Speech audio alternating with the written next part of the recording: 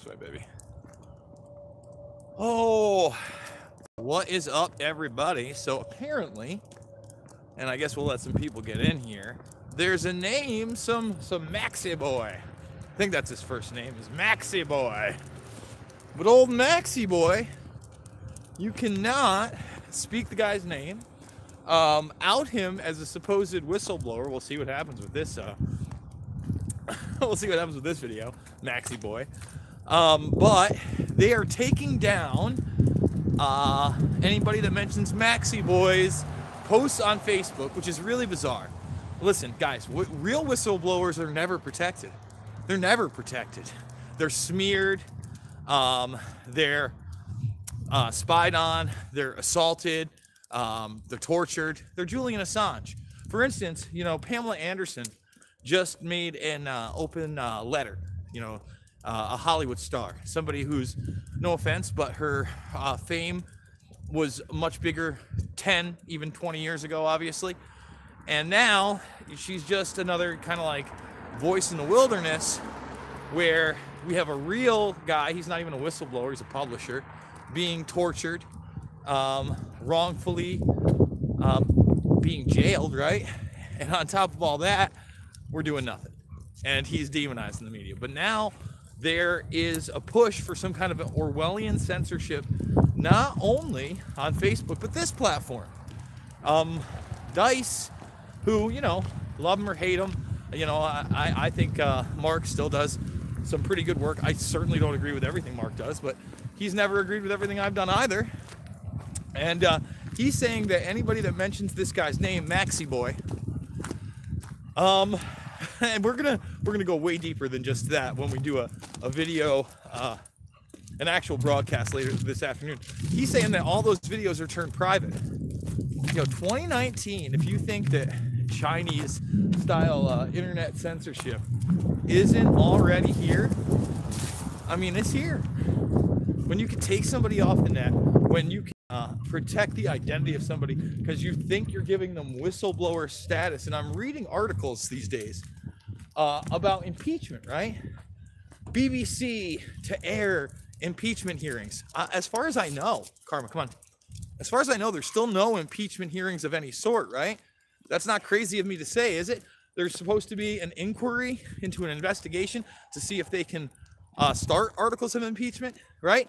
Articles of impeachment have not been signed, have they?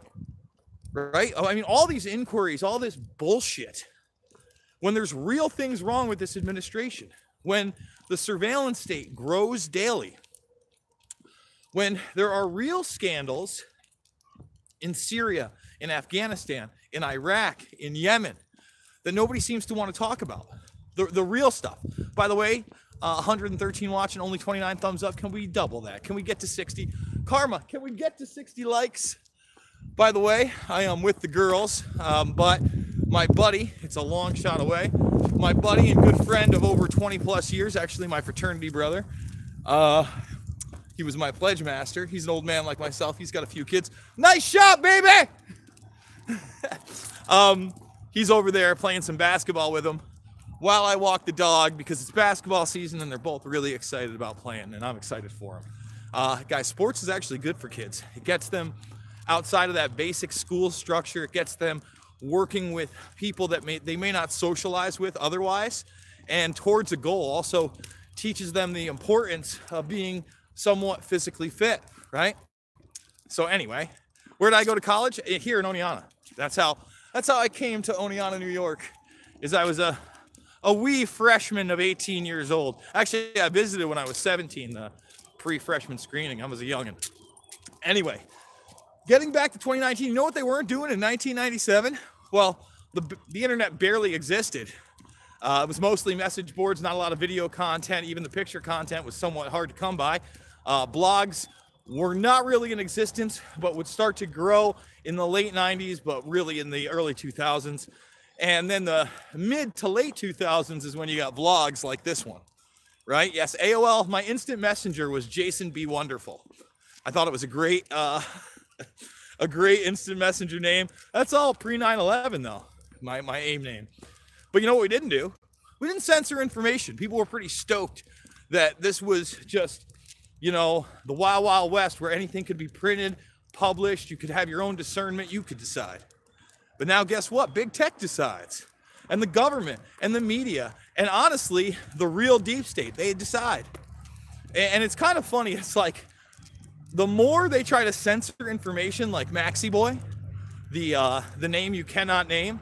And I don't know much about Maxi Boy. I just know what the allegations are. I know that I think Dean Cain was now attacked for outing the wrong whistleblower. But from what I've seen also, on the other side, or really every side of the spectrum, the employee that was fired, not by ABC, but by CBS, right, for leaking the ABC footage to Veritas, that person, says that they weren't the leaker, that they basically got fired for nothing. Now, I don't know one way or the other. Veritas has said that she is not the leaker. I can't confirm any of it, but I can say this: in a world where the cover-up culture has gone even far beyond what video I did yesterday. I didn't get a lot of views yesterday, but I did a video basically saying, hey, this whole cancel culture, that's nothing. We've had a cover-up culture, and I went back to as far as the Iraq War and 9/11. Well, it goes far beyond that. All right? It goes far, far, far, far beyond that. Think about what you were sold for years and years and years on JFK and RFK and MLK. Think about what you were sold on to get us into the Vietnam War. There's so much. All these things are the results of a populace that unfortunately, in large numbers, goes along to gets along, believes what they hear and see on television, likes to pick a side other than Team Humanity, right? Team Humanity is all one side, baby. 169 watching, 74 likes. Can we get it to 100? Can we get it to 100 likes? Team Humanity is the team you want to play for, all right? Not Team Blue, not Team Red. The Democrats aren't the party of Satan. Whoever's telling you that is into some Johnny nonsense, okay? They're the party of Satan. You better reach out to your brothers and sisters. And you know what? There's a great video. Right now, I have my UFC Moscow. It's live in Moscow right now on pause, right? Me and Pete were watching it, but the kids really wanted to do the park thing, and Karma, you know, she loves that dog walk, and I can't get enough of it. So anyway, we have that on pause, but Champ, he should be a champ. He could be a champ. My man, Khabib Nurmagomedov, gets asked why he doesn't rock the Russian flag. And he has a great response, okay? And you can go check it out. I tweeted it. It's on my Twitter. Please go check it out. And he says, look, that's a good question. I'm glad somebody asked that question. First of all, I don't think that by wearing a flag for a country, that just makes me a patriot. I don't go around punching old men and raping women and drinking alcohol. Who's he referring to? You know who he's referring to. He's referring to McGregor. He got a standing ovation after he said what he said. Now, he said it in Russian. The clip is from RT. You will not see that clip in the United States of America. Number one, he's spot on with that. Wearing a flag or saying Americana 100 times doesn't make you a patriot, okay? Standing up to authority, speaking truth to power, not taking political sides. That, in my opinion, having discernment, being involved, helping your community, taking care of your family, taking care of your own life. Those are the type of patriotic things we could talk about in Team Humanity.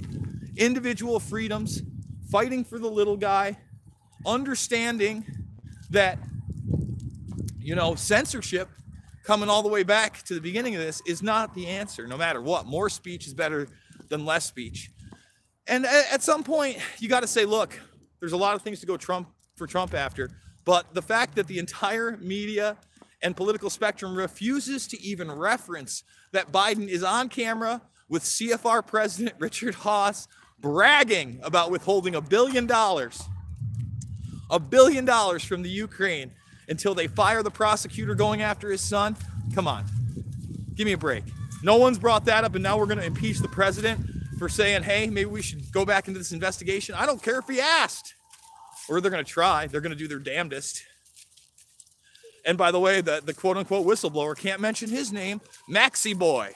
We're censoring for Maxi Boy. 98 thumbs up. Can we get it to over 100? Can we do it? Can we do it in this last leg of the walk as we enter the basketball court where the kids are playing and they're telling me to go away? But I won't go away. I'm not going away from the basketball game, and I'm not going away from the internet, because I just talked a little bit about Maxi Boy. You're not going to kick me off, are you, YouTube? Guys, later this afternoon, after UFC Moscow, I will be hitting it big. Here, take the dog for a second. Take the dog so I can finish this up. Thank you. I am going to be doing a Jeffrey Epstein Black book as promised. We're going to pick up where we left off after the first 2 videos. Then we are also going to be doing more of the Finders part. I think it's going to be part 5 or 6, depending on whether you count the Derek Bros interview as one of the parts. I want to say this: thumbs the video up, share it with others. I got to GoFundMe. That's how I'm surviving. I love you guys. It's not about left or right. It's always about right or wrong. Take care of your friends and family. Hug somebody today. Tell them you love them, because you never know when your last day is going to be. I love you guys. I'll see you on the